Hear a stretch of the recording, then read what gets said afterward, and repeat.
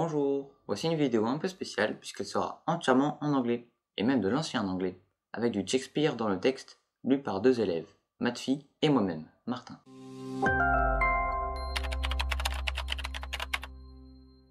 Nous sommes tous les deux en troisième, et nous récitons un passage de la pièce Henri V dans le cadre de notre cours d'anglais. Il s'agit d'un discours dit par le roi à ses hommes pour les motiver. C'est un passage très célèbre qui a été dit par de grands comédiens anglo-saxons tels que Laurence Olivier ou, plus récemment, Kenneth Branagh. What's he that wishes so? My cousin Westmont? No, my fair cousin. If fair mark to die, were enough to do a country loss, and if to live, the few men the greater share of honor. God's will, I pray thee, wish not one man more.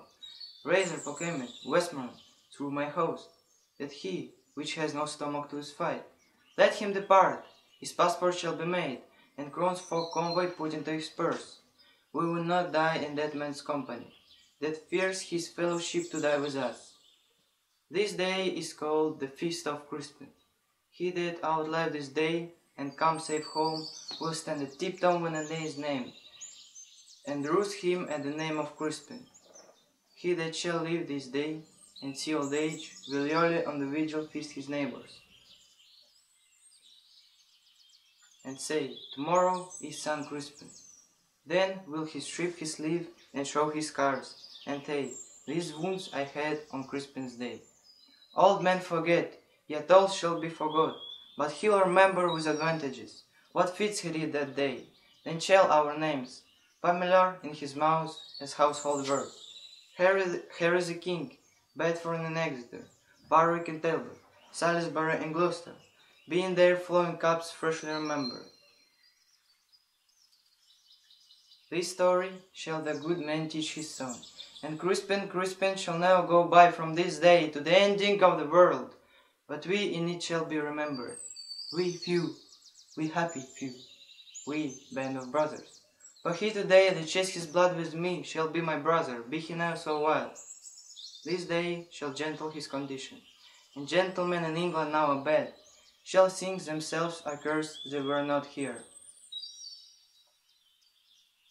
and hold their manhood cheap, while any speak that fought with us upon St. Crispin's day. What's he that wishes so? My cousin Westmoreland? No, my fair cousin. If from mock to die, we are enough to die our country loss, and if to live, fewer men the greater share of honor. God's will, I pray thee, wish not one man more.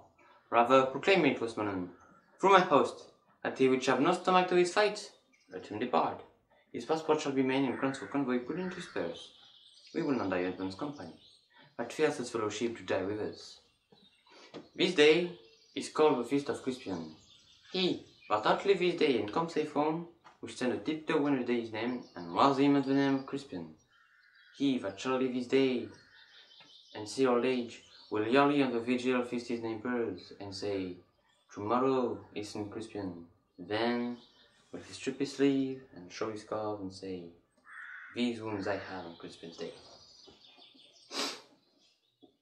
Old men forget, yet all shall be forgot, but remember with advantages what feats he did that day.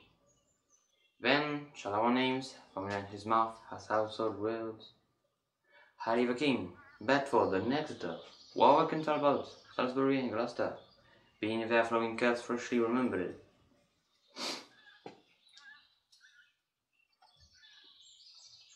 This story shall the good man teach his son, and Crispin shall now go by, from this day to ending of the world. But we in it shall be remembered. We few, we happy few, we band of brothers. For he today that sheds his blood with me shall be my brother, be he now so vile. This day shall gentle his condition, and gentlemen in England now abed shall fix themselves accursed we were not here, and hold the man who chips while in his picks that fought with us upon Christmas Day.